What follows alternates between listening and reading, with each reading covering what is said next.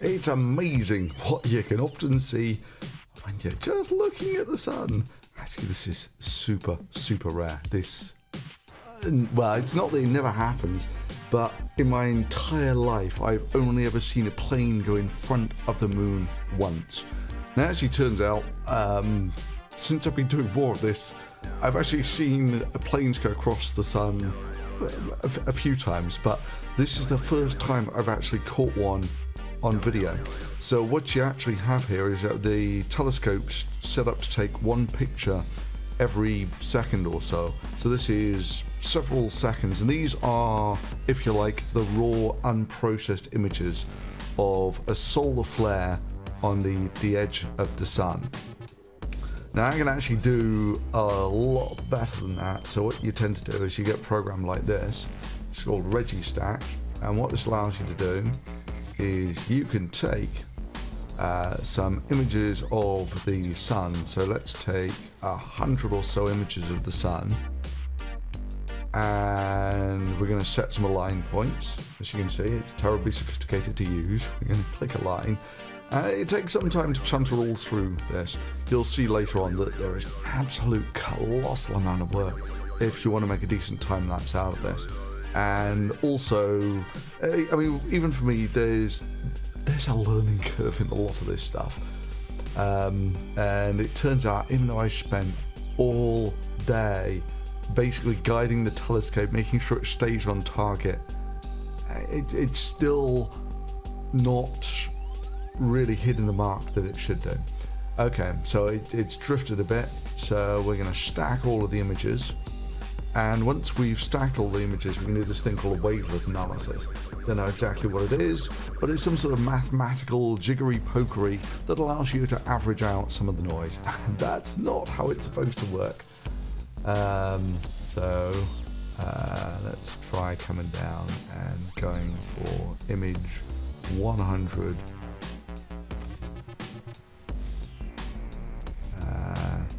Let's get it such that it's all in the middle of the frame.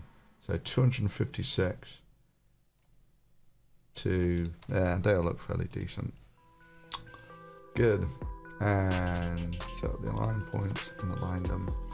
And it'll take a few seconds to do all of this, but once you do all of this, you can reduce the noise on the image for getting on for an order of magnitude. So it turns out for most things in astronomy where you're looking at something small, your biggest battle is getting the atmosphere stable enough. So what all this averaging does is it allows you to get rid of some of that shimmer from the atmosphere.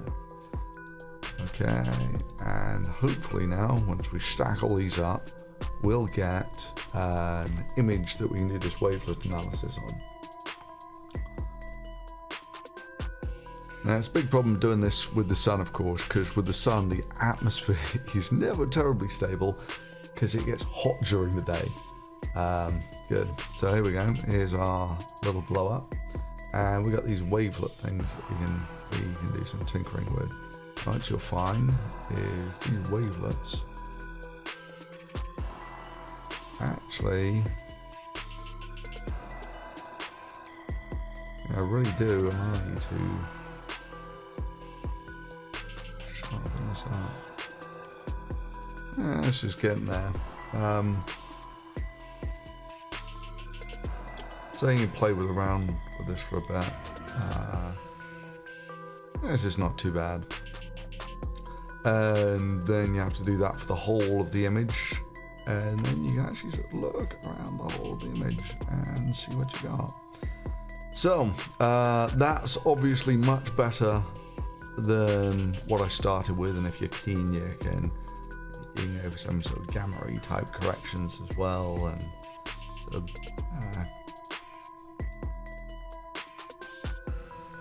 pull different parts of the image out. But obviously the more processing you do on this, I mean, this is just one image, bear in mind. If you're going to time lapse, you have to do this for, I thought I was being fairly cavalier and I had to do it with 250 images in the end. So I spent all evening sort of lining up these frames and everything. And then after that, you have to, so these are now my images. As you can see, I've got to recenter every one now.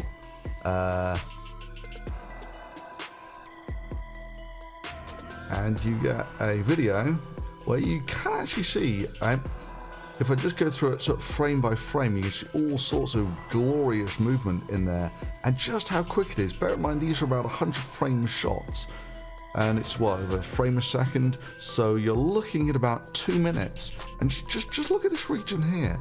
Yeah, it's just over a few minutes. It's really pretty dynamic.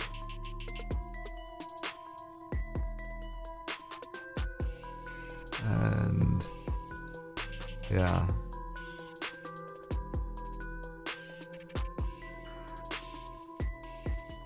So the reason that it's a bit of a crash and burn, this one, is it turns out that if the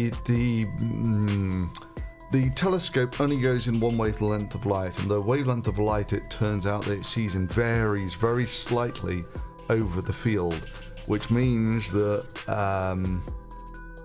you actually see slightly different perspective on the flares in one part of the field than another. This is no good. The reason it was all over the place like this is my telescope wasn't very well polar aligned, because it's actually quite hard to polar align the telescope during the day. And so I mostly was doing this sort of mostly with manual tracking. So I spent a lot of time manually tracking all of this just to keep it in the field of view. But you've not just got to keep it in the field of view, you've got to keep it in the right area of the field of view, which I wasn't doing. Which is why on some of these you'll see it looks like it changes hugely, but it's not. That's just you're seeing slightly different wavelengths of light. But when you are actually seeing more or less all in the same, some of these are incredible. I mean, look at this little flare down here. Just watch him.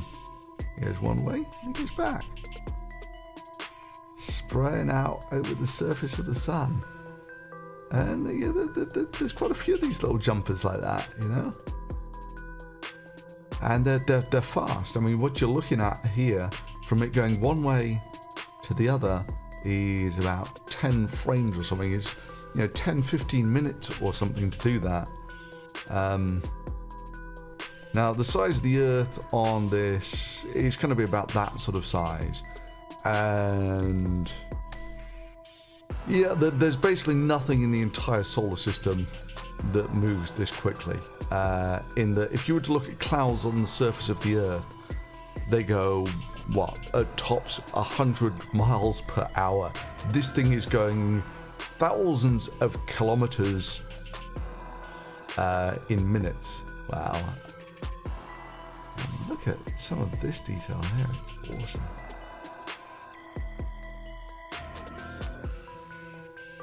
So I think I can actually do much better than this, but I've got to get the telescope better aligned. But just so you know, there's just this colossal amount of work involved in this. I only tell you that, and this is what it looks like if you just watch it all together. So this is actually over the period of about 3 or 4 hours, and I think I can actually do much better than that. It's not bad. In fact, it's very, very good, but it's when I get the telescope polar alignment sort of spot on, you won't get any of this weird sort of flickering that you get here. That'll all vanish. So yeah, that's hours and hours of work, that. So hopefully when I get a really nice time lapse like this, I'm going to put it on my main channel, because what have I done? I've done time lapse of the movements of the moons of Uranus, of the rotation of Jupiter, of the shadows on the moon. I've never actually done have I done eclipses? I think I've done an eclipse actually. But anyway, yeah, this I think would be awesome. Because that's actually what's going on in the sky right now in real time.